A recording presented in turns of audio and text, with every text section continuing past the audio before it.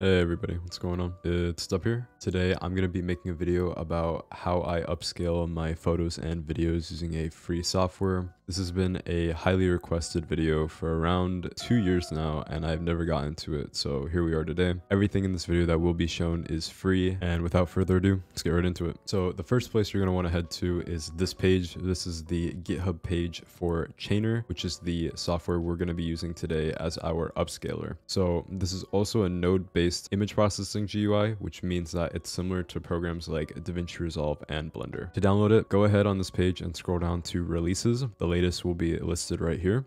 Click on this. It'll take you to this page. Scroll down right here, and these will be all the different download links. If you want a Windows setup, you can click here. Same thing for Mac and Linux. But me personally, I like to use the portable version, which means that if I want to use Chainer with all of the assets that I'm going to show you how to download in this video today on a different computer, you can do so. So go ahead and click on whichever version you want. For me, I'm going to be downloading this version right here. So after you download the software, whether through a installer or the portable option like I have here, you might need to extract the folder like I have on my desktop, and then you have to open it here. And then from here, what you can do is you will need to run the program one time to create the files necessary for the setup. And then after that, we will come back and do the rest of the setup needed. So go ahead and just double click the exe right here. And now the application is going to start its setup process. Alright, so now that you're done with the installation, you will be greeted with a screen like this. Now, don't get overwhelmed. I'm going to hold your hand and teach you how to do everything. So first, you're going to see this little button right here, Manage Dependencies. Click on that.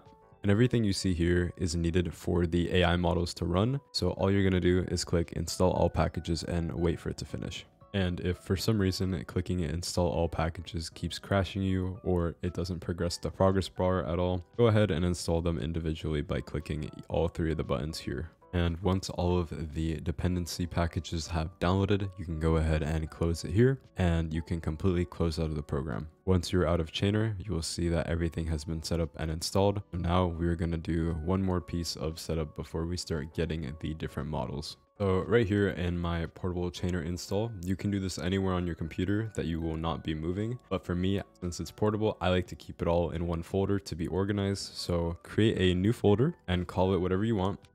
For me, I'm going to call it Dubufy. And go ahead and open this and create two more folders. Will be used later in this video. The first folder should be named Presets, and the second folder should be named Models.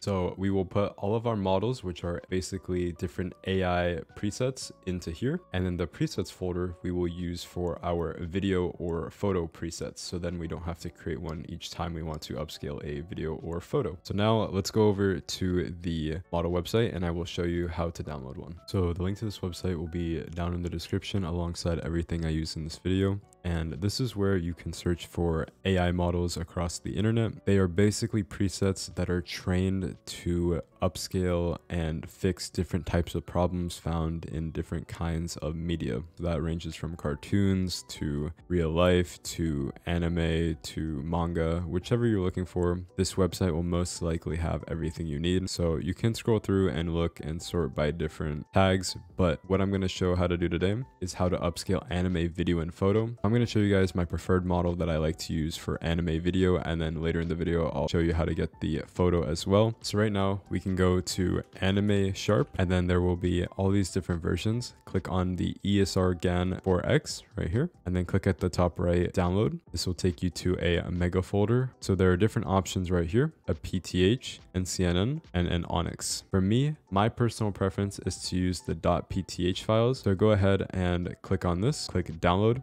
And then once it asks you where you want to save it to the models folder that you made. So now that we have downloaded the first model, now we're going to download the second model that I like to use for photos and manga. So you're going to go to the search bar and then type in Real ESR GAN 6B. And then you should see this one by Zintao. So go ahead and click on it and then click on download at the top right. So now that you have downloaded both of the models, you should see them right here in your models folder. If they are not here and in your downloads, make sure you move them in here. It will be important for a later step in this video. Now you're going to want to go ahead and go back to the Chainer folder and then reopen Chainer. So now that Chainer is open, I'm going to show you guys how to create a preset for both video and photo. So every time you want to upscale a video or a photo, you'll be able to just open it and then instantly start. It will take different setups, so there will be two different parts in this video. I will timestamp them separately if you're looking for one or the other, but if you want to have both set up, just follow along and I'm going to show you how to do it. So to get started, what we're going to want to do is right click anywhere on these dots right here. This will be a search bar for all of the different nodes that we can add here. So first go ahead and type in load image, or as you see right here, you can click here and you can zoom out with the mouse wheel scroll. So I'm going to zoom out a little bit. Then we're going to want to right click and type in load model. And this is where you saw on that mega folder, you can choose different types of AI models. So for me, I like using PyTorch, but if you do some more research, you can also use NCNN or Onyx and see different types of models that only work or are made for specific versions. And some can actually be faster too. But for me, I like using PyTorch. So we're going to go ahead and stick with this for now.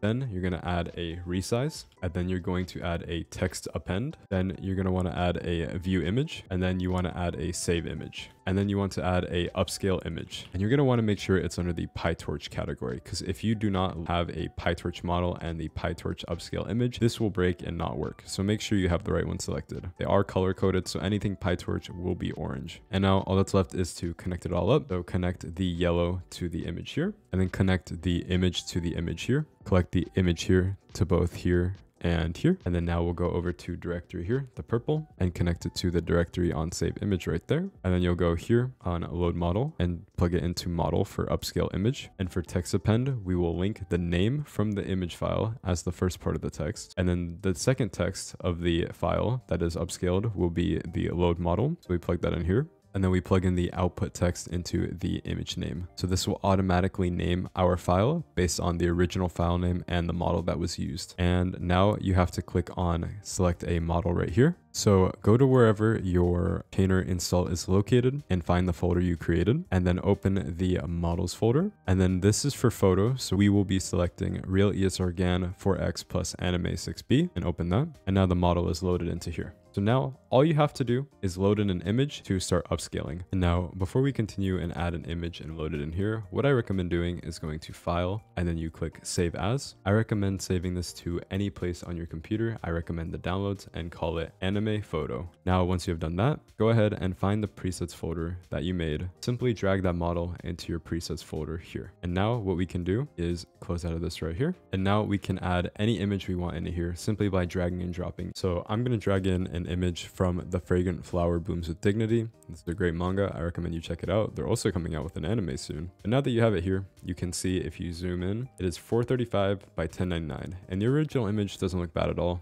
but it can definitely be upscaled.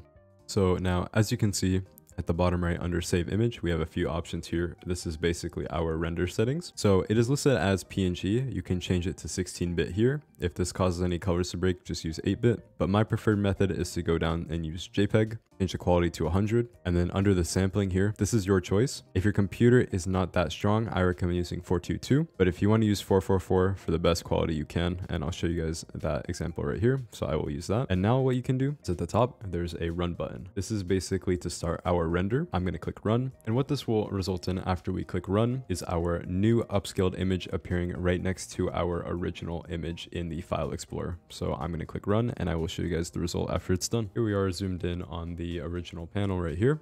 And if I turn on the layer that has the upscaled panel, you should be able to tell a pretty big difference pretty quickly. And if I zoom out,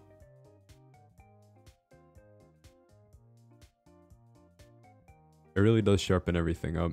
And if you want to use this for a manga animation, all you'll have to do is clean up some of the weird artifacting that is caused by the AI. But other than that, it is much easier to work with and animate than the original. Alright, so now I will be showing everybody what they have been asking for the last 2 years, how I upscale my videos to 4K for free, no topaz, nothing like that. And I'm going to be using the model that we downloaded earlier. It was the Anime 6B from Jintao. So what we're going to do is we're going to add a node tree. It is slightly different from the one before, so just follow along with me. Right click and add a load video. And next we're going to add a load model. Remember, orange is PyTorch, so we need orange right here. PyTorch load model. Add a resize. What this will do is it will let us control the amount of upscaling we want. So if a model is 4x, that means it will multiply our original resolution by 4 times. So if we have a 1080p, that would multiply it to 8K, but that is too much for a lot of our computers to handle. So we will change this percentage to 50%, which means if it is a 1080p video, it will upscale to 4K. Next, we will add a text append node down here. And now we will add a upscale image. Remember, get an orange one because this is PyTorch. And then now we will add a view image. This node is especially useful for upscaling videos because you will be able to see the progress of how far the video has been upscaled. And now last but not least, the save video node. And after you have all of this, these are all the nodes you need, and it's time to wire it up. So just follow along with me. I'm gonna add the frame image to here, this one to this yellow, and we will add this image to both view image and save video. Now we will add the load model right here to the model of the upscale image, and then we will go to the yellow here for name. We will go to output text and then connect it to the video name, and we will change the video directory to the directory of our save video. And then now we will change the audio stream in case you have your edit that has audio or whatever you're upscaling that you still need to retain the audio, and you will simply plug that into audio stream right here on the save video. And for the FPS, you will also link that with the save video, so it will automatically link the original video's FPS to the final render. And now that you have done that, make sure that you have this name right here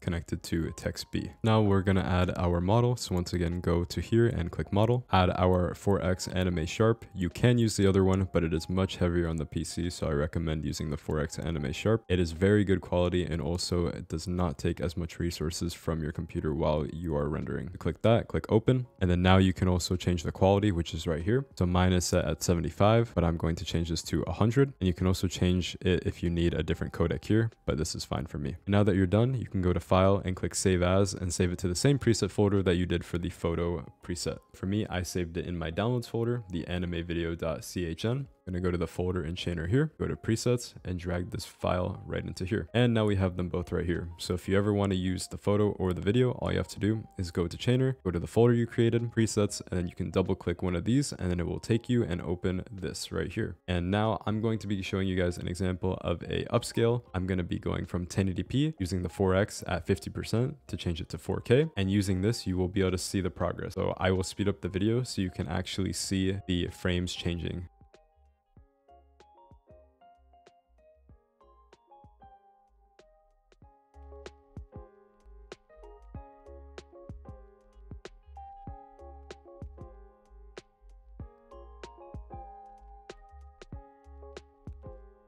There you have it. That's how I upscale my photos and videos. I might make some more videos about some other alternative softwares for people with lower end computers or just different options out there. But for now, this is what I've been using for the last 2 years. And if you found it helpful, I would appreciate a like and a comment on this video. Let me know how it went for you. And if you have any questions, leave them down below. But anyway, thank you guys for watching, and I will see you guys next time. Peace.